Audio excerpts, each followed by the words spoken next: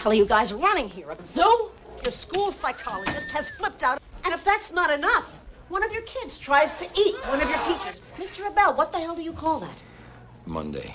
Our client is suing the school because he graduated, but he can't read or write.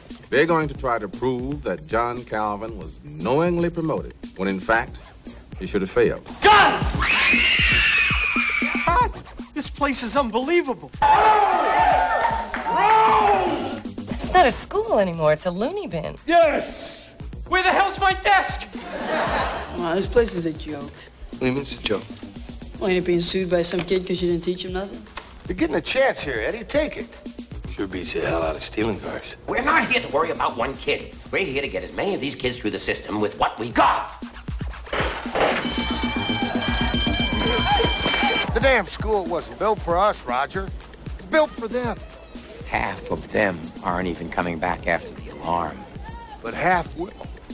You're crazy, you know that? I'm a teacher.